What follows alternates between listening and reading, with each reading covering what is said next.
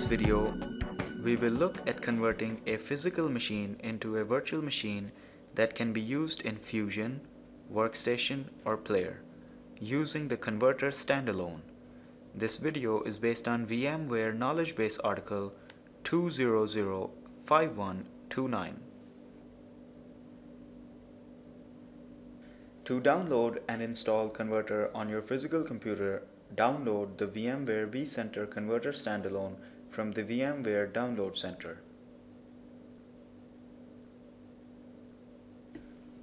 I will use the Download Manager for the purpose of this video, which will start the installation process automatically after the download.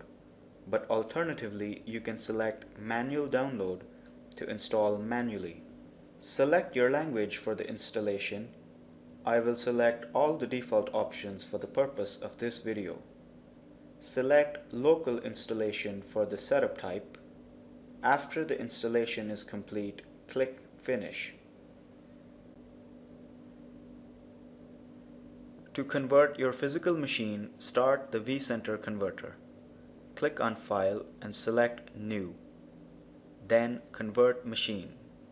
Select Power On Machine as the source type and this local machine for specify the powered on machine. Select VMware Workstation or other VMware virtual machine as destination type and select the VMware product that you would like to run the virtual machine in. You can change the name of the virtual machine if you want.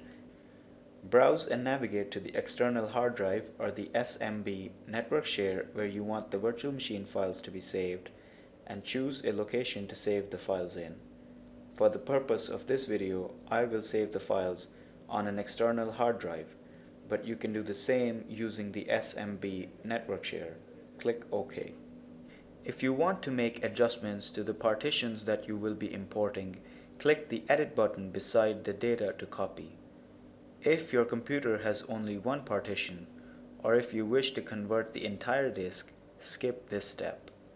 It is worth noting that if your physical machine has a recovery partition, you must deselect this partition. Click Next. Click on Finish to start the conversion. Once the conversion is complete, if you had selected to save the converted virtual machine files on an external hard drive, you can now disconnect the drive and connect it to the machine running your VMware Fusion, Workstation, or Player. For additional details on how to create a new virtual machine using the converted virtual disk files, see the additional information section in the VMware Knowledge Base article 2005129. This concludes our look at converting a physical machine using the Converter Standalone. For further tutorial videos, be sure to subscribe to our KBTV YouTube channel and our KBTV blog. Thank you for choosing VMware.